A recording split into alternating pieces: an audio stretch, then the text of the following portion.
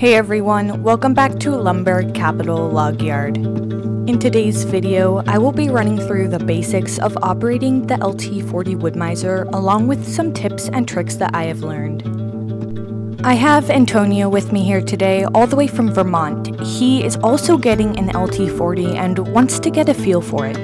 So I will be training him on the mill today. If you are interested, you can check out his channel, Vermonters. I will leave it in the description down below. Without further ado, let's get into the video. The first thing that I want to talk about is the lube miser. While this is an option, in my opinion, it is necessary. To add the lube miser onto the super hydraulic LT40, it costs an extra $795, but it is worth every dollar to lubricate the blade.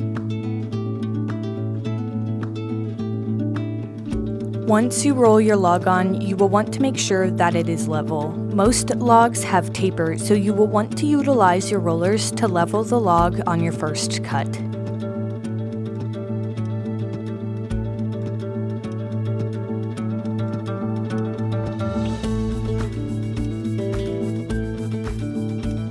After making your first cut, you want to turn your log 180 degrees so that the flat side is on your mill bed. Be sure to lower any rollers that you raised, otherwise your cant will be uneven. This second cut sets the width of your board. Use the computer to set the dimension by pressing pattern and finding your width. You will want to save your most popular dimensions in the computer so that there is less manual work. Remember that if the bark side is down, then you use auto down, but if the flat side is down, then you use pattern cut. Same with the rollers. If the bark side is down, then you can use the rollers, but if the flat side is down, then no rollers. That sounds more confusing than it is. After cutting your width, say 10 inches, you will turn your log 90 degrees and cut the slab off. Push auto down just in case another cut is necessary to make a clear and barkless cant. When there is no more wane on this side, you will turn it to the last barky side. Use your pattern cut to set the thickness. We are cutting 1x10s here, so we will set the head to drop 1 inch at a time. Blade guide. Make sure that it is as close to the log as possible without actually touching it. This will ensure that your blade is stable and won't jump knots as easily.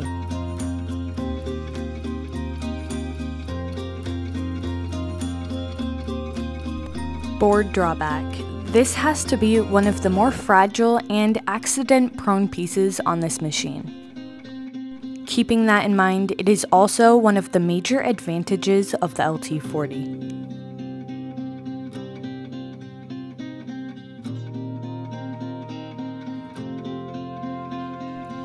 The debarker protects the blade from hitting stones and other hard things that could damage the blade, therefore allowing the blade to last longer and dull slower.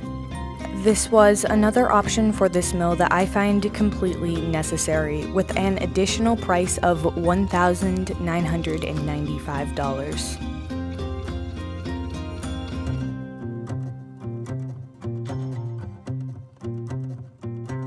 Carriage forward and reverse.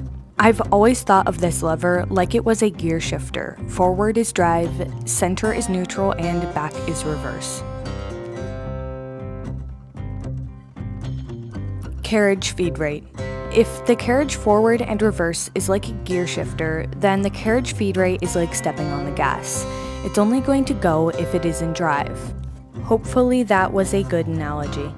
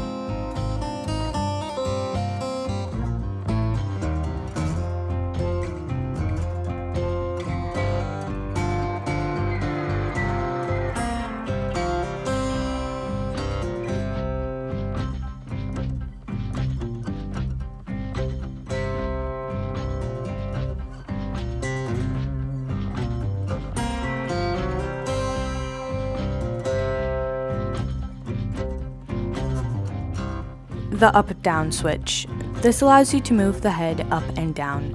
When you have the programming set for a certain thickness, all you have to do is bump the switch down and it will automatically drop to your desired thickness.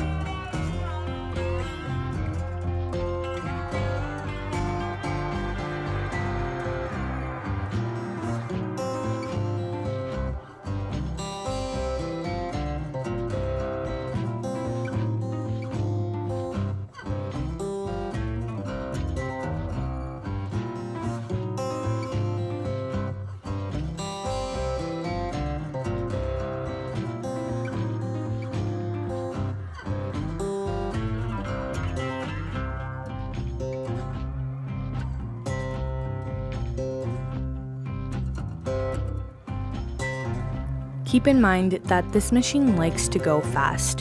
When you first begin, you might have trouble with the computer resetting itself. This is most likely because you are taking too much time at the other end of the log to pull back the board.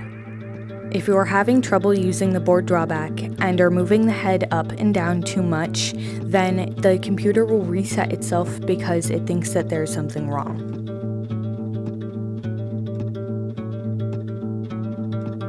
This mill can be extremely efficient when you know how to use it. As long as you are listening to your mill, you will get it with patience and practice. First ever cup of coffee right now.